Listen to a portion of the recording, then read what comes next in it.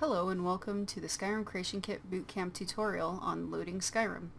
First, open up the Creation Kit.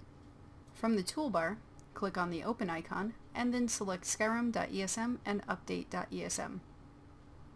If you haven't opened Dawnguard before, watch my video on Loading Dawnguard first because there's a trick to it right now.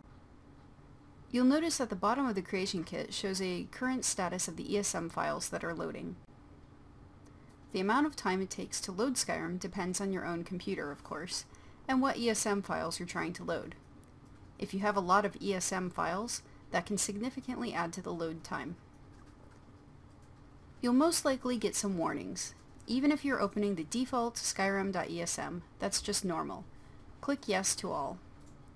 When Skyrim is done loading, you'll notice that your cell view window is now populated with a bunch of cells. You should save your mod right away, since this starts saving your mod to your backups folder. Go to your toolbar and select Save. This brings up the Save window. Give your ESP a name, and don't worry, you can rename it down the road too.